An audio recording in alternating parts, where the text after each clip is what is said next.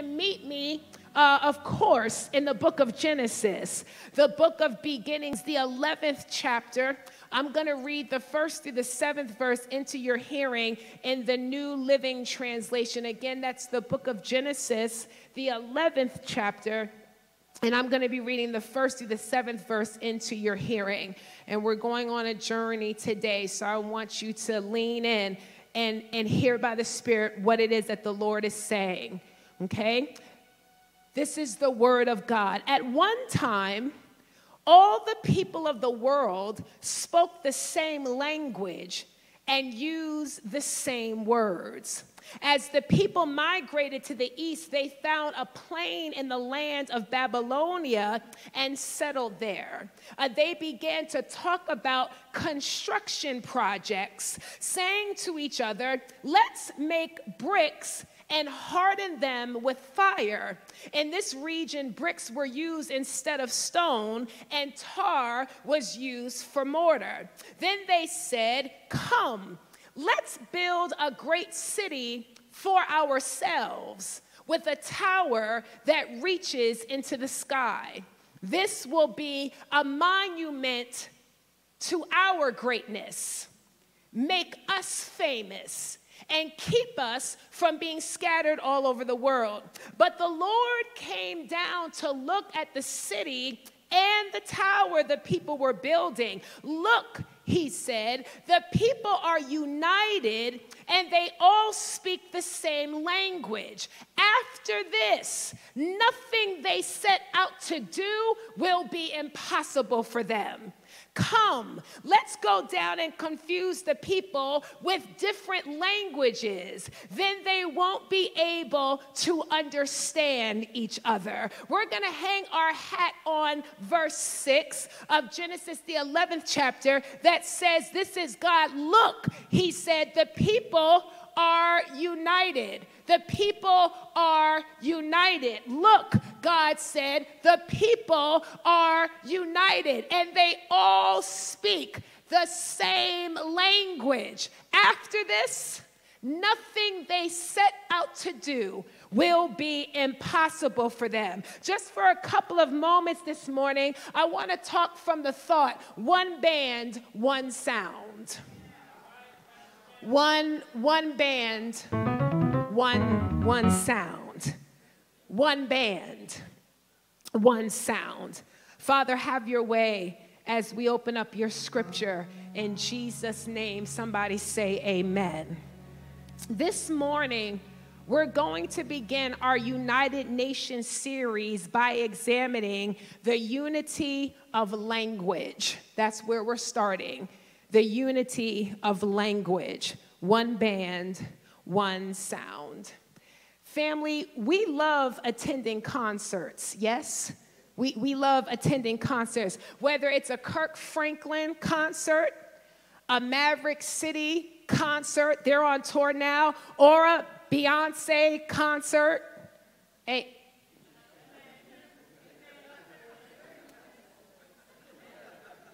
Okay. Y'all don't just go see Kirk.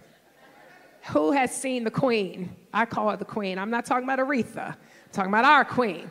God bless you, Beyonce. You go to her concerts too. Concerts are one of our cultural pastimes, not just to have a reason to get dressed and to step out and to hang out with our friends, but because there's just something magical to our ears and to our hearts and even our souls when we hear a drum, a bass, a guitar, a piano, a violin, and a saxophone, and a flute, all decide that instead of going at it alone, that they will allow their sound individually to come together with another sound to create a larger sound. We think, are y'all tracking with me this morning? We think it's the music that we're enjoying. But what's really occurring revelatory-wise is we are captivated by all of those individual sounds finding a way to work together in concert. It's not called a concert because it's a musical presentation. It's called a concert because of the fact that all of the individual instruments are working together in. It's called a concert because the word concert is defined as agreement. The word concert means harmony.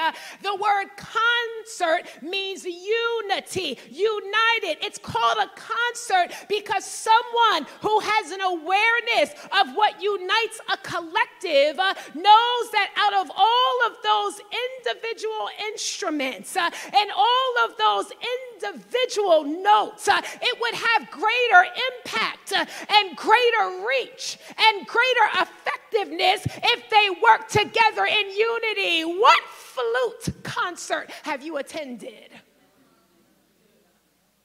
Who has gone to a saxophone concert? No. But when it is that the flute decides, I can flute well, but if I connect my flute with a trombone, when I allow my flute to connect to a cello, it'll put a bass underneath my flute. It'll lift a bass. It'll lift me up higher so that people can hear me more greater, family. Listen to this. And just like music is powerful, when individual notes decide to surrender their autonomy, likewise, language is powerful. Language is the principal method of human communication and bonding. Language is the glue that connects us as human beings. In the graphic that you put up, all of those people made up all of those different nations. But Dominique, it was language that made all of those people come to South Africa. It was somebody saying something that caused a family to move to Buenos Aires. It was a language that someone heard. It was a directive that they received that made them decide to settle over here in Australia. It was a language that got you into this church this morning. It was something that was spoken, which actually provoked something in you that made you wake up early and get dressed and drive here. That wasn't your own intention. Language brought you in here today. Okay?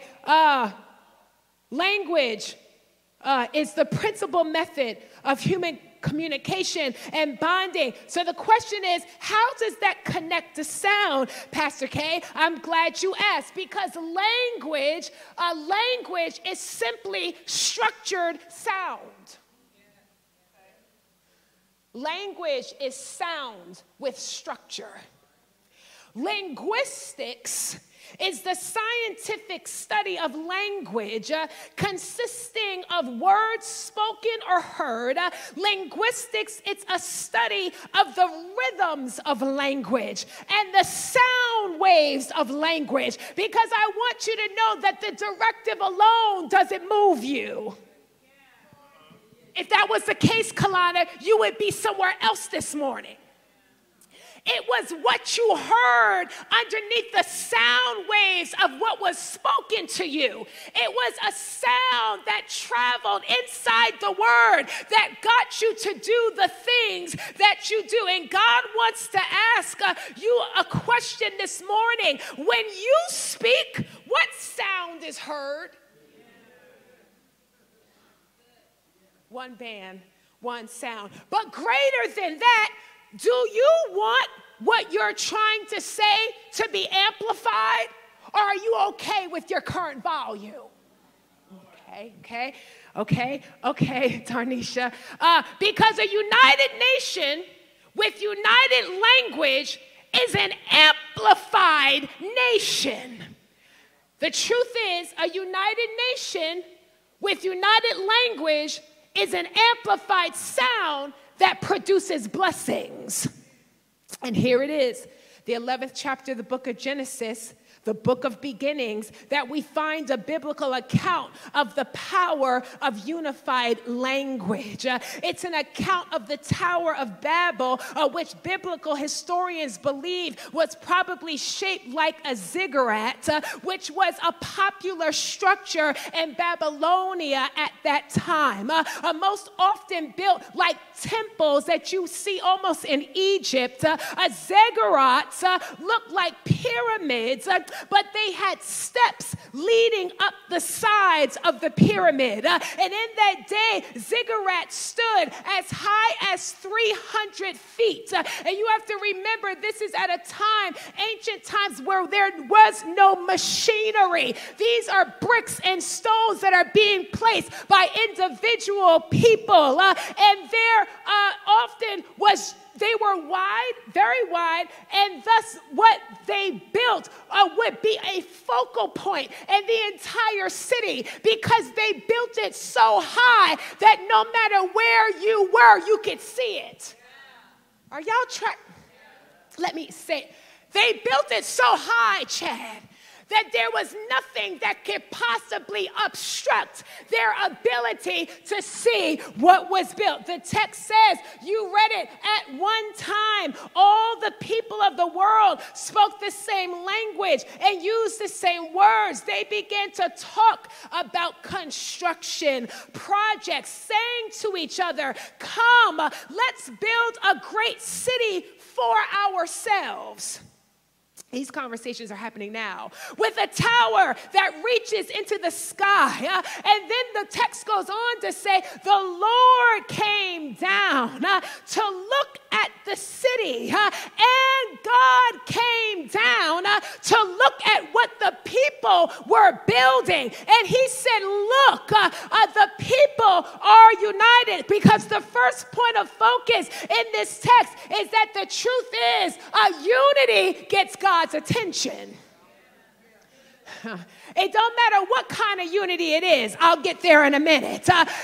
Unity gets God's attention. The people collectively decided to unify. And how do we know that they were unified? Because the text goes on to say they all spoke the same language. See, it wasn't the bricks that unified them. The revelation is that it was the fact that they were all speaking the same direction that unified them. The language is what gave the bricks its instruction, okay? But a brick can't move itself. Only unity makes things move.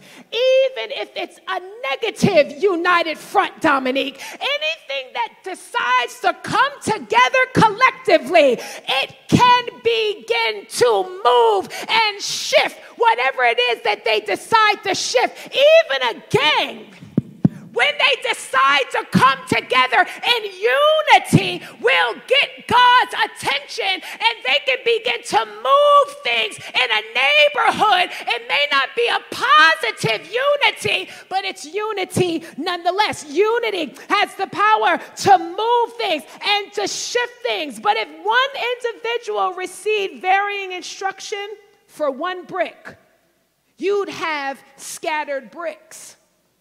But if multiple people in that land decided to speak the same brick language, and all those people decided that regardless of what they intended to do with their brick at first, and they decide to come into contact and tell their brick what somebody else said to their brick, then all of a sudden those bricks are going to come together in unity. They were all speaking in Babylonia in concert. They were all speaking in Babylonia as a collective. I don't know, Tiana, how they got all them people to speak the same. They were all speaking as a unified body. And when individuals start speaking the same language, the range of their individual voice is multiplied.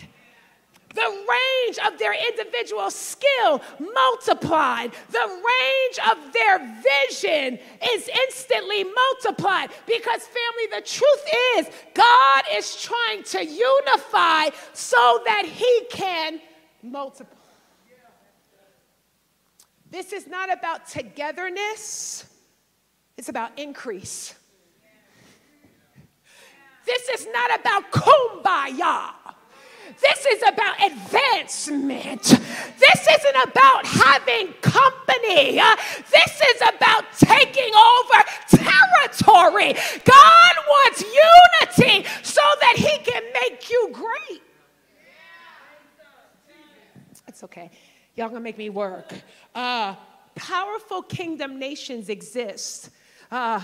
Powerful kingdom nations exist when people are willing to allow their individual sound and their individual voice, their individual opinion, their individual perspective, the way you do it, the way your mom and them do it, the way your community does it.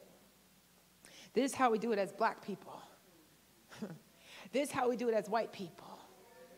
This is how we do it as Asian people. But what if everybody decided to do it like God? What would happen, Chad, is that no one would be obstructed from seeing the big picture. Have you ever seen one train car moving down a track? Have you ever stopped at a train track? What is that called? The railroad. And it's like that, and it's buzzing. And you just see one car. Just, have you, very rare, you have, oh, there's a reason for that. Why would we send one train car? But what happens is that you take multiple train cars and you connect them onto each other. Dominique Malone, the more cars, more cargo. You won't be able to transport everything God showed you in that vision unless you do one of two things: connect to another car or allow another car to connect to you. I don't really like to do, I have my way. We do certain things on this car, but you don't realize some cars are the sleeping cars. Other cars have the seats in them. Then there's other cars where the dining hall. Have you ever been on a long train? Every car might have a different thing going on inside the car. But if I decide that I just don't want to be a restaurant car, because if you go down the track by yourself, who's coming to eat your food? There's no seats connected to your restaurant car. No one's buying my program. You ain't connected. God sent you somebody who offered to be a content creator for your little vision. But because you were scared of them taking over your vision, you didn't accept their help. But what you didn't know, they have a greater audience than you. It's mathematics. You don't want their help because you're fearful. Actually, you're prideful, and you want all the credit for yourself, which means that your vision is really not from God. It came out of your own self-advancement desires. But when God gives you a vision, you'll connect with anybody that he tells you in order to get the train down the track. What if they built their following for you?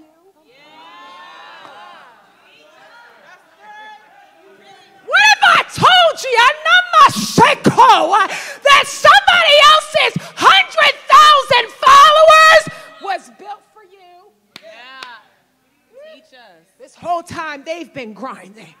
This whole time they've been working just so that God could wait until they got to a point where you could connect to their train and their 100,000 followers become yours.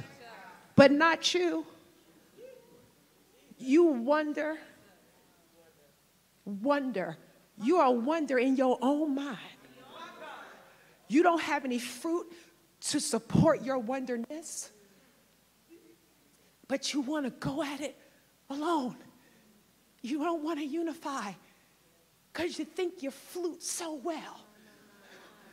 But I declare, I'm never going to a flute concert.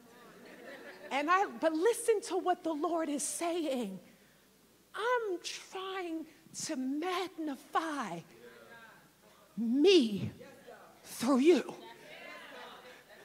And I'm coming today. Someone is going to come back around. This is prophetic. I hear the Lord saying, because you've already met them. He brought them before. He says to you prophetically, I'm going to send them around one more time. This applies to various areas of you all's life. I could start naming you all one by one in the Holy Ghost. When I bring them back around, when they offered to babysit your child and you didn't want to allow them to babysit your child. Yes, when God was trying to give you the free time that you needed to be able to work on, God says, I'm going to bring it around one more time. And when I bring it around, connect to their car so that you can transport more cargo. And they don't have to do what you do. They don't have to have, they could sell a whole nother product. Well, you know, this is not what we sell. Child, what is wrong? Does Target sell one thing? Have mercy on us, God. They don't do what I do, yeah. But their customers don't know who you are. But if you connect to their train, they'll keep coming to buy their perfume and then find out about your t-shirt. And they'll cop the perfume and your t-shirt. And, well, I tried that, Pastor. I see some of y'all. They didn't start following me on my page. They don't need, you want their credit card information. Let me come back down. I'm sorry. Because I know people on Instagram that have 1,000 followers that are bringing in over $100,000. I don't need you to follow me. I need you to purchase my product. I need your credit card and the 3 numbers on the back. What are the security? That's up. Because you need the 3 numbers. You need the 3 numbers on the back. Okay. Where was I? Okay. Again, the more train cars you have, the more cargo you can carry. I'm almost done. Well, Pastor K, at True City, what are we carrying? We're carrying our collective unified mission. What is wrong? We're transforming lives through the truth of God's word. Remember, the text said they all speak the same language. So then what is True City's native language? No. Bible. In our car, we transform lives to the truth of God's word, which means what we're serving up that's the only thing we have to offer you, and some cupcakes. Other than that, that's all. But is it all we have, or is it all we need? Okay. In order for us, though, to speak our native language collectively, we'd all have to know it. Oh. So I'm speaking Bible, you speaking. And that sounded nice. It was true. It was lovely. but it's not transformative. It was true, it was kind, but it wasn't transformative. It was true and it was helpful, but it didn't shift my entire trajectory.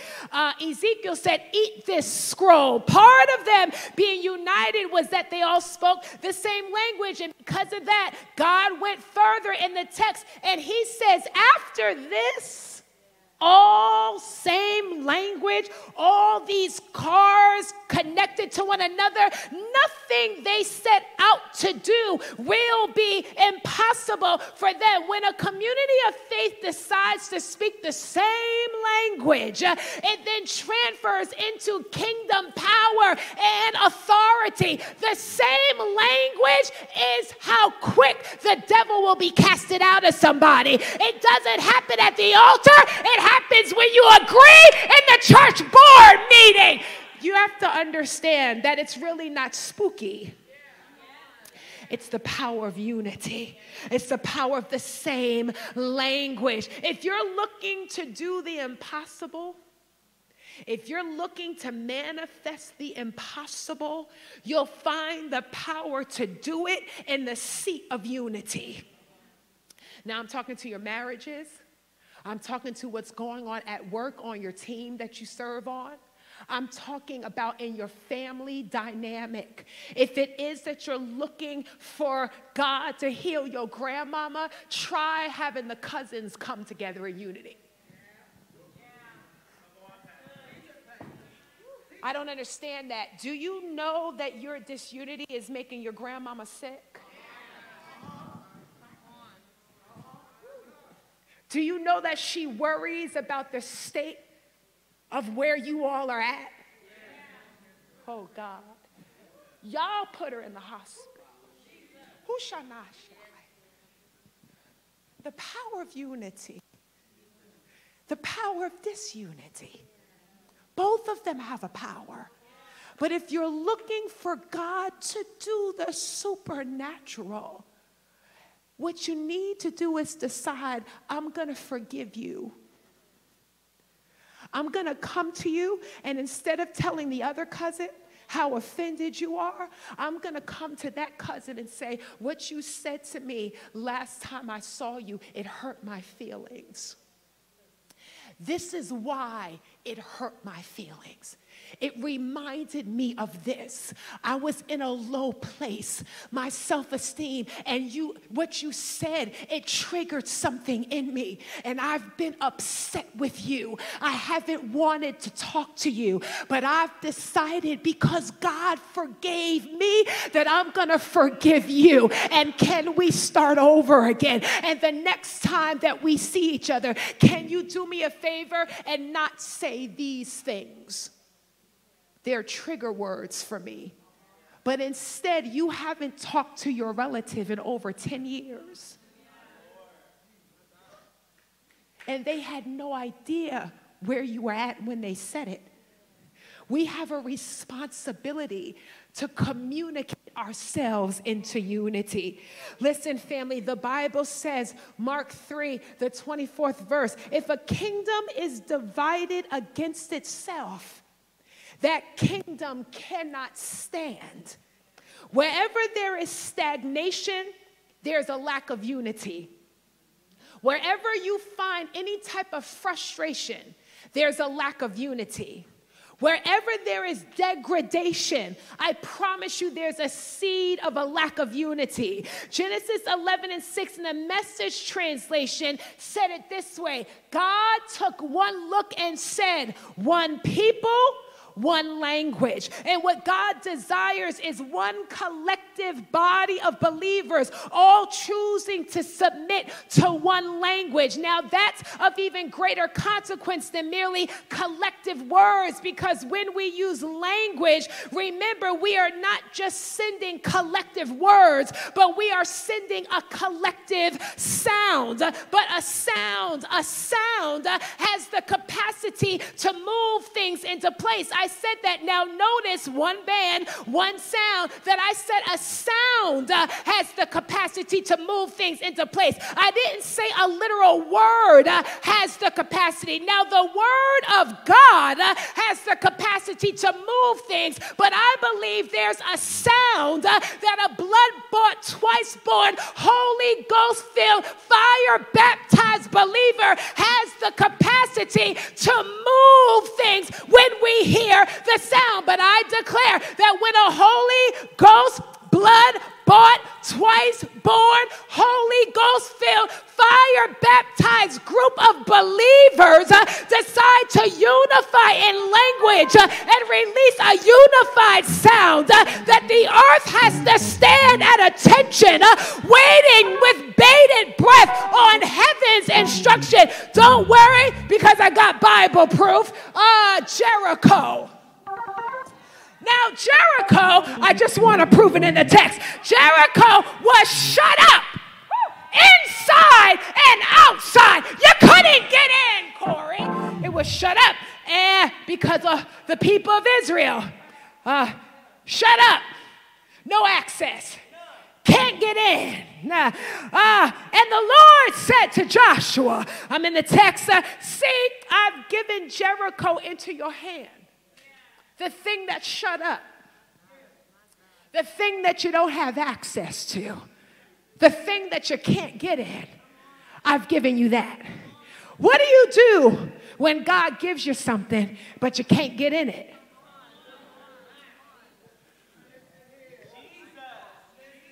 Now, Jericho was shut up inside and out because the people of Israel, none went out and none could come in. And here goes the Lord to Joshua. I've given you Jericho. I've put it in your hand with its king and mighty men of valor. So, how are we going to access what is shut up that can't nobody get in and can't nobody get out? Here's the instruction. You shall march around the city. All the men of war going around the city once. Thus shall you do this for 6 days. 7 priests shall bear 7 trumpets of ram's horns before the ark. We got people marching. We got instruments a playing. On the 7th day, though, that marching is not going to get you that access. Neither are those instruments playing going to get you that access.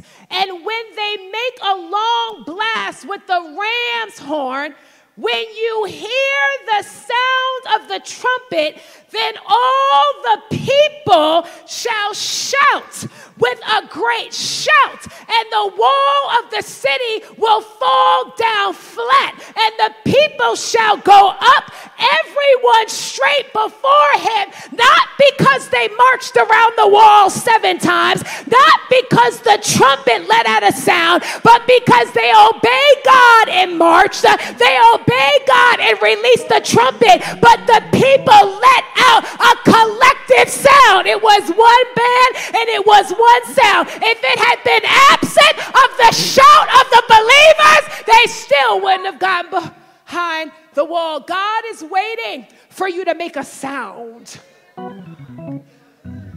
The breakthrough that you're waiting on is waiting for you to make a sound. The thing that you can't have access to is waiting for you to make a sound. The interview that you seem to not be able to get, God is waiting for you to make a collective sound. What is that sound? Jesus is a sound. Oh, God. When I come out here, what is it that happens when Pastor K says Jesus? It's a sound that's reverberating out of my spirit. It's an invisible sound, and you move at the instruction of the sound wave. That same power is available to you. Oh God, it's available. But it comes because I obey God. And it's not easy. It's not easy, but I try to obey him. And the more I obey him, and the more I talk his talk, the more I say his language, he transfers his power into me. And so it's like, what do you mean a shout? But I'm trying to tell you, if you decide for the next 7 days to stop sinning, I'll deal with the other days later. If you just try for the next 7 days, and I'm not talking about the big sins, you need to stop those now. I'm talking about the small things that are large. Like, don't talk about anybody. Nobody cares about your opinion anyway. Keep your opinion to yourself. Give your opinion to God. Be kind to people. Don't utter anything that's not true. Don't bear false witness against another. Be kind and be gracious. Be humble. If over the next 7 days you read the Bible every day instead of reading it on our screens in here, I want to let you know that by Saturday night, if you decide to release a sound, I promise you the one thing that you have not been able to break open will be broken open unto you on Saturday evening. Anybody want to give it a try? Let me know how it goes. Now, I'm almost done. I want to highlight for you in our focal text what the course of action was when there was a desire to stop the unified work. I'm back in our text. I want us to look, because we have to be theologically accurate, at our focal text regarding the course of action when there was a desire to stop, to put a stop to the unified work. The Bible says, God says, come, let's go down and confuse the people with different languages.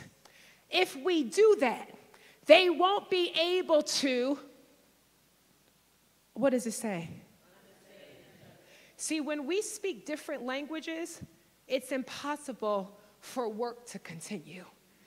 Not because I don't believe in the work, nor because I don't see the importance of the work, but because I can't understand what you're saying.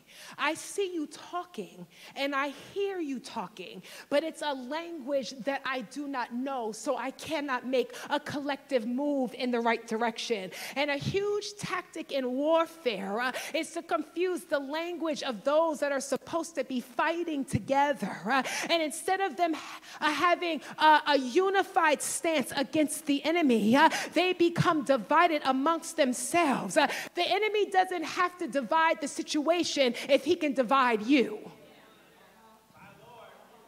Okay, you can't build while you're feuding. Okay, did Prophet Jay-Z talk about family feuds? Okay, I'm talking to someone's personal life now. Okay, let me say it again. You can't build if you're feuding. The only reason why you're feuding is because the enemy wants to distract you from building. But the truth is, family, oh gosh, it's easier for Satan to attack many individual ones as opposed to him having to attack an army of one. And it's the underworld's desire to keep the church divided, to keep the church thinking different and speaking different and having different doctrines and different understandings. And the underworld has been accomplishing that by ensuring that the church is not speaking the same language. But 2 Corinthians 11:3-4 says, but I am afraid that even as the serpent beguiled Eve by his cunning, your minds may be corrupted and led away from the simplicity of your sincere and pure devotion to Christ. For you seem willing to allow it if one comes and preaches another Jesus whom we have not preached, or if you receive a different spirit from the one you received, or a different gospel from the gospel that you accepted it when you got saved. You tolerate all this beautifully, welcoming the... Now, someone could and should pose the question, well, wait a minute, Pastor. In our text, a dark demonic spirit itself is not what confused their language. It was God who confused their language. So I don't understand why God is doing something that I would deem as being ungodly. But let's see why. The text clearly says, God said, come, let's go down. God, not the enemy. And confuse the people with different languages. Then they won't be able to understand each other and the building will stop. So again, Pastor, why would God want to bring confusion to their language? Family, God chose to confuse their language, not because what they were building was becoming great, but because of the intent, the motivation, and the spirit behind what they were collectively building. Remember, their hearts were exposed in the text. They said in verse 4, let's build a great city for who? With a tower that reaches into the sky. This will be a monument to and make us what? They were building empires unto themselves. So God himself brought about confusion because in this hour, God says, I'm returning back to the times where the only thing that I will allow to be erected high is that which will allow my children to see me. I don't want another man-made building to obstruct my children from seeing me. I don't want another man-made movement to obstruct my children from seeing me. I want God-ordained unity so that people are able to see that I am the master builder. So Psalm 133, we're done. Behold how good and how pleasant it is for brothers to dwell together in. It is like the precious oil. Unity is like anointed oil.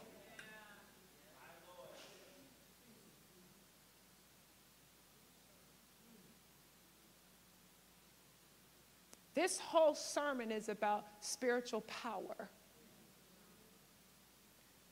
And somebody here might have heard the word unity. I'm sorry. We're talking about power. That unity is the same as holy anointed oil. That your ability to unify is the same as the precious oil of consecration poured on the head. Jesus is our head, coming down on the beard, even the beard of Aaron, that's a priest, coming down upon the edge of the priest's robe. Unity consecrates an entire body. So we're going to have altar night this month. But I promise you, the power that we need in the spirit realm is not going to come because we collectively come to altar night this month. It's going to come because all the greeters move at one band, one sound. When the production team is unified, somebody will come to this altar and get a breakthrough. When the ministerial team is on one accord, that devil will come out of that person as soon as they walk in the building and no one has touched them. You waiting for something spooky? Here you go. Connect with the person. You want to see in the invisible realm? Put down your sound and allow God to put something underneath it. Allow him to put something on top of your stuff. Allow him to put something on the left of your stuff. Allow him to put something on the right of your stuff. If it is that you want to have supernatural power that is the same as the same oil that Gertrude Stacks puts together in her office, all you'll have to do is just submit your individual and allow yourself to become a collective. One band, one sound. Because the Bible says, coming down upon the edge of his priestly robes,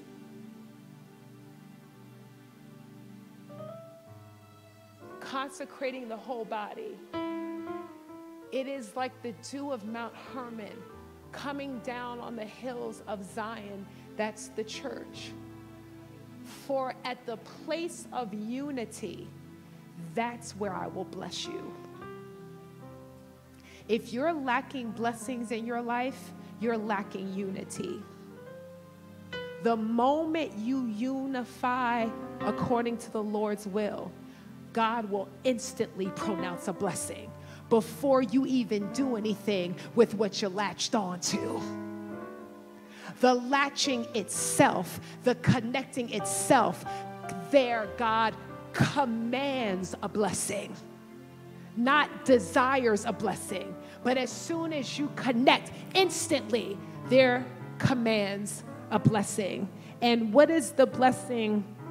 Life forevermore. I want you to have unity so I can get my blessings to you. I want you to have unity so that I can get my blessings through you. I know you think this is God, that you can go at it alone. And God says, I know you've had success thus far going at it alone. But what if I told you you haven't seen anything yet? And what if I told you that one of those cargo trains is called peace? What if I told you that one of those cargo trains is called joy? What if I told you that one of those cargo trains is called laughter? God wants to put a comedian on your team because laughter, it heals heavy hearts. God wants to give you a whole and complete life. And you think they're too silly, and God says you're too serious. So I know you think you got it, but in God's kingdom, we do it together. And it starts with us all being willing to speak the same language, Bible, and to release the same sound, Jesus, a sound that casts the devil out and brings the broken in into the ultimate unity of fellowship with him. So there's this African proverb, I'm done. It says, if you want to go fast, go alone. But if you want to go far, go. The question is, do you want it to go fast? Or do you want to go far? As for Khaalida, I want to go far. The speed is not my concern, as long as everyone is able to see the big picture. So everyone's standing. Your search can be over today.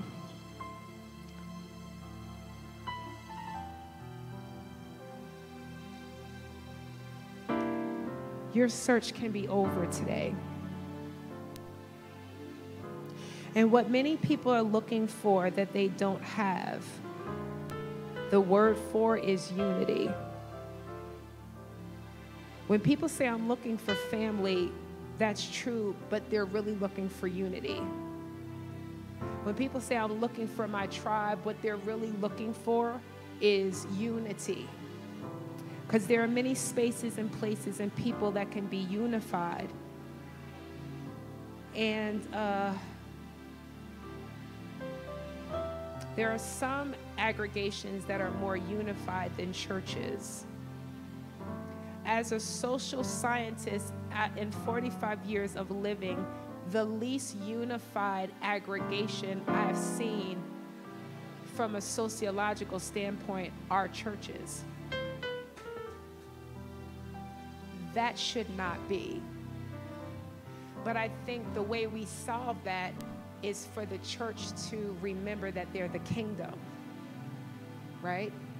And that if we allow ourselves to see ourselves as a nation, a kingdom nation, then unity is the order of the day. You don't have to look outside of God for unity. And True City is a part of God's united kingdom. We don't do division at all at Truth City. If anybody has experienced it, let me know. I don't think that's anybody's testimony to date to the glory of God. We don't do division at True City, but what we do is multiplication, right? And if you speak fluent Bible, and you've been searching for a community of faith that speaks fluent Bible, then I invite you this morning to connect your train car to all the other train cars here at True City so that we can put all of our puzzle pieces together, yes, so that people will be able to see Christ and so that nothing will be impossible to us.